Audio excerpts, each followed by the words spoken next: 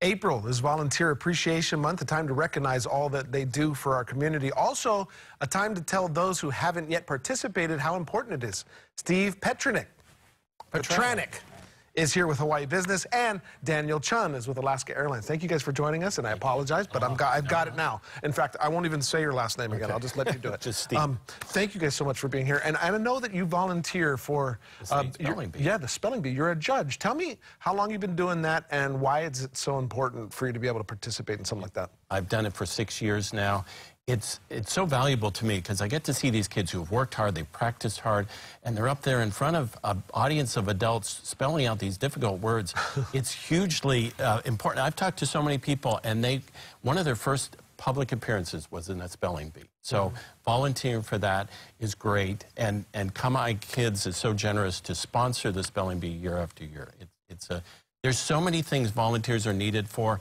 I'm just grateful to be able to do it, but we need volunteers for the land, we need it for the ocean, to nurture all of our kids, not just our own.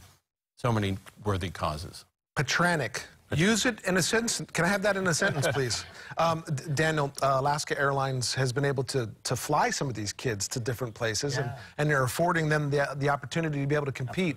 Tell me how important it is for you guys to be able to participate in that as well. Yeah, so as you know, our business is really all about connecting people and places, right, through flight, and we really want to make flying matter.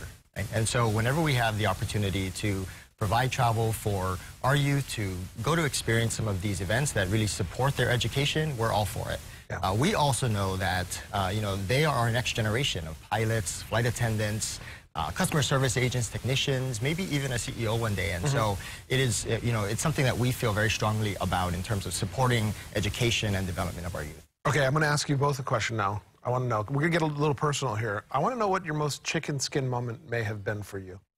I think it's when you're making a personal connection. I'm mentoring some kids that are heading off to college for the first time, first in their families to go to college, and providing some advice and seeing the wheels turn inside their brains, and that they're taking it in, and that maybe they'll make better choices because of something I said. That really makes me feel good. That's pretty amazing. What about you, Dan? Yeah, I think one of the most rewarding things is when you see our youth excited about something, right? Yeah. And so for us, it's super important for us to support as many things as we can, whether it be the spelling bee or robotics or environment or arts and culture. Some of these things that really help to inspire our youth to be better people and set them up for future success. I guess that's really what our chicken skin moment is. I want folks to be able to hear the sincerity and kind of the joy that you guys have found in volunteering. I also want to know from both of you, somebody's sitting on the fence. Somebody says, I just don't have enough time. They're kind of making excuses for themselves. But what would you say to those people that haven't yet pulled that trigger to volunteer? There are so many rewards you get back. It's smiles, it's seeing what you have done, the rewards. That's a huge reward. And at the end of the day, when you're on your deathbed, you're thinking, I gave instead of just took in this life. And that's very important. I think so many people recognize that you have to give, not just take. Dana? Yeah, for me, volunteering and giving back to the community has always been about pitching in and doing my part, right? I know life is super busy and filled with family and work and all of that stuff, right? But I always, I oftentimes say that one of the things that can help Hawaii the most, I think, is if everybody, just imagine if all like 1 million plus of us did at least one thing, right, to give back to the community, to just sort of feed our own passions, contribute using our talents and resources, right? I mean, just what kind of power there is there. And so I think, as Steve said, it's super rewarding, right? And it's probably one of the most rewarding things you will ever do. Okay, so you've got somebody off the fence now, and they're gung-ho, they want to do it. Give them, it's one of you, just real briefly, give somebody advice on how they can choose a place to volunteer. It's exactly what Daniel said. Find your passion. Do you love the ocean?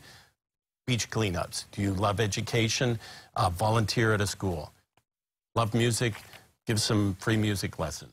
Thank you, guys. I appreciate you guys being here. And for all you guys do, because our caking needs more people like you. Thank you. Thank you, guys. All right, coming up on Living 808, Hawaii international singer-songwriter Christian Lay is here in studio.